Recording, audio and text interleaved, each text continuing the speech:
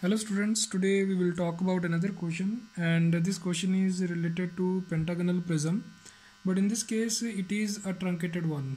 So in order to learn about this particular question, you have to see the previous video in which I have talked about the development of pentagonal prism which was not cut. As we know that if you have to draw the development of a truncated solid, you first have to draw the development of the full solid. So if you want to learn about this particular answer, you have to first watch the previous video of development of pentagonal prism. Okay, so in this particular question, the very first step is that we should draw the development of the full solid first, means the development of the pentagonal prism which is not cut. So remember, in that case, what you have to do, you have to keep front view of the full solid and the development of the full solid. You have to keep these two thin. Now we'll convert this the front view of the full solid and the development of the full solid into truncated solid.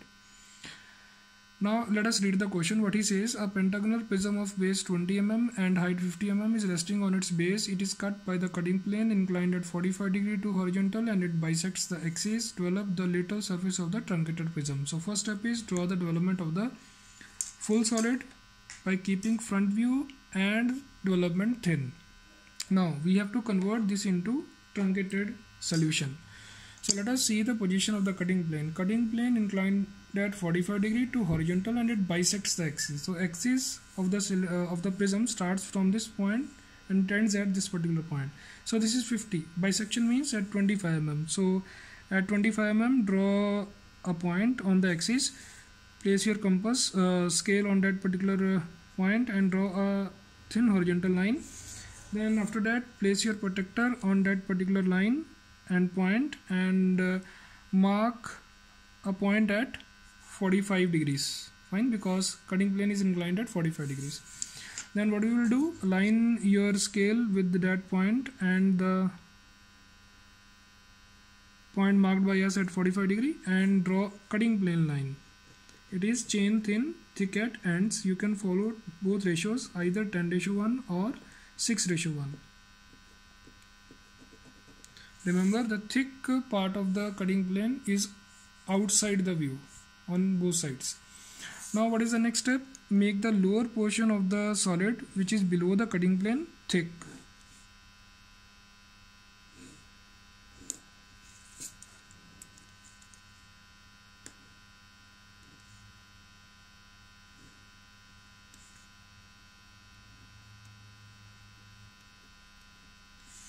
Now you see, we are trying to say that this particular portion which is kept thin is removed after the cutting plane, after using the cutting plane, and now we are left with only this portion of the solid which is shown as thick, and we will do the development of this portion only.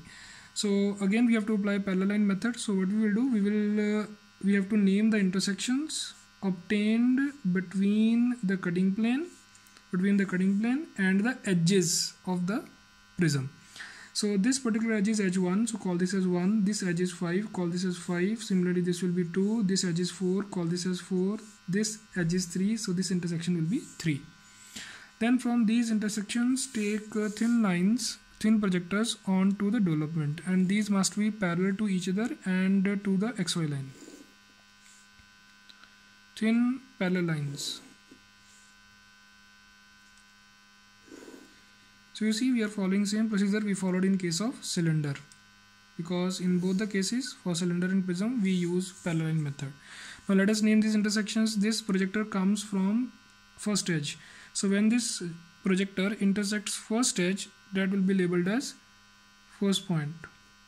So this projector intersects another edge labeled as 1 here. So let us call that as 1. Next projector carries point number 5. So when this projector intersects fifth edge, called it as 5. And next projector coming from point number 2, when it intersects second edge, called it as 2. So this projector carries point number 4. When it intersects fourth edge, called it as 4. And this is coming from edge number 3. So when it intersects third edge, called it as 3. Now one thing to observe, in the development of cylinder, we connected these points with the help of freehand curve. But in case of prism, we have to connect these points with the help of thick line, thick straight line. You should use scale for it. So connect these points with straight lines.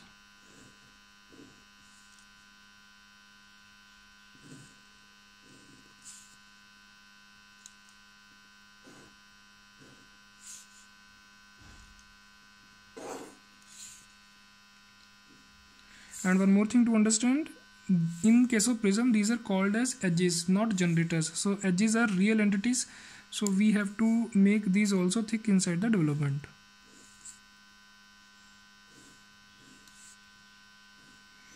So this is the final answer. So again, let me compare this question with the cylinder. So in both the cases, in case of cylinder and in case of prism, we use parallel line method. But what is the main difference? In case of cylinder, we divide this into 8 parts. We call this as generators. So in the front view also, we keep these generators thin. And in the development also, these generators are shown thin. And these points are connected with the freehand curve. But in case of prism, we don't use generators. We have real entities, edges. So we make these edges thick. And in the development also, these edges must be thick.